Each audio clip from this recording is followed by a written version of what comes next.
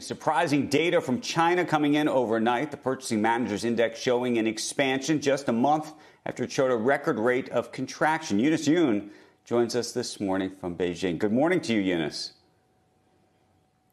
Good morning, Andrew. You know, even the National Bureau of Statistics, which usually puts a positive spin on the numbers, was playing down these figures, saying that the rebound is only happening because February's data was just so miserable. So the March manufacturing PMI came in at 52. That beat expectations of a contraction of 45. And the Bureau, as well as plenty of analysts, have been saying that this does not indicate a sustained recovery or even stabilization of economic activity. It says that new export orders contracted and over half of manufacturers reported a lack of demand. This is, of course, as countries around the world continue to impose lockdowns because of the virus spread. Now, the expectations here are that the Chinese government is still likely going to continue with stimulus measures. This is after President Xi Jinping has been touring factories and ports along the East Coast to indicate that resumption of work is a priority. The country, though, is still very nervous. People are worried about the spread of infections returning to China and also of spread locally. And that was indicated by the Chinese premier, who's been urging local authorities to now monitor and isolate asymptomatic cases. The reason why that's interesting is because up till now, China has not been counting asymptomatic cases in its overall numbers. And as of today, the National Health Commission said that tomorrow, April 1st, they are going to start counting asymptomatic cases in their overall daily briefings. So that, from China's perspective, should address some of the public concern, both here in China as well as globally, about the fact that they don't and haven't been counting these cases up till now. Guys? Hey, Eunice, before you go, I'm just curious more about what's going on the ground in terms of your day-to-day, given that we sort of look at China as the model for what's may be coming to the United States or is coming to the United States.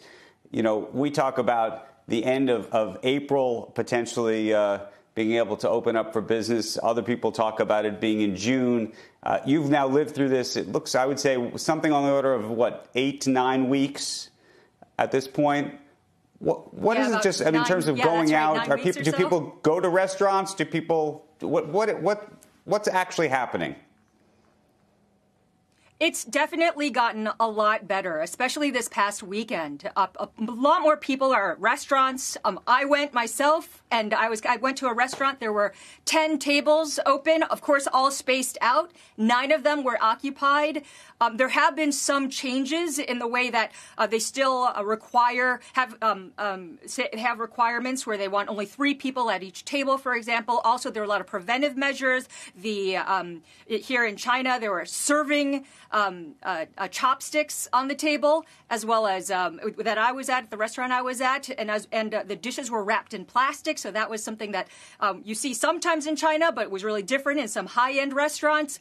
Also, today I saw a lot more workmen on doing landscaping, which hasn't really been happening because a lot of migrant workers haven't been allowed in the cities, and now you're seeing that more and more. And one other thing that personally I've been waiting for is for the dry cleaners at my residential compound to open up, because those people are from outside of Beijing and have not been allowed into the city for quite some time or into the residential compound. So they told me that they finally were able to open their doors because they finally were allowed back into the city. They went through the 14-day quarantine, and then the compound itself said that they are now allowed to enter and open up their own shop. So there are definitely signs of green shoots in China of economic activity. Andrew?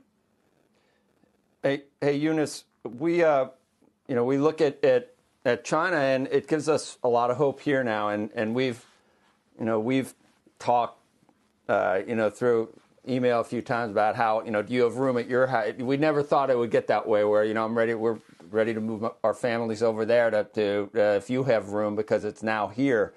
But part of that is dependent on believing some of the overall numbers that we've seen.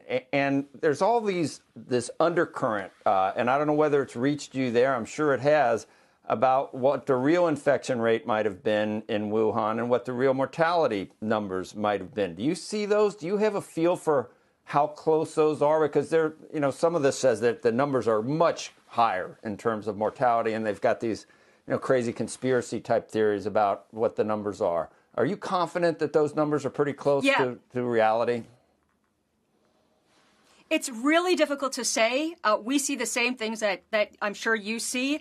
There recently been reports about how people have been now picking up the ashes of their loved ones and seeing a lot of photos of the number of urns, and the trucks that carry those urns don't seem to reflect the same number that's being reported. So there are a lot of ways in which people are just very skeptical about the official figures. And then, of course, like I was talking about with the asymptomatic numbers, people are saying, well, if the Chinese are not really being open about asymptomatic cases, what else are they not being open about? So there are a whole lot of questions about the numbers. But I would say one thing, and that is in China today, anyway, when you do see major news here, it does start spilling out onto the internet. And even there's a certain period of time when the censors are trying to figure out, do I censor? Do I not censor? What happens? So it's almost as if the internet opens.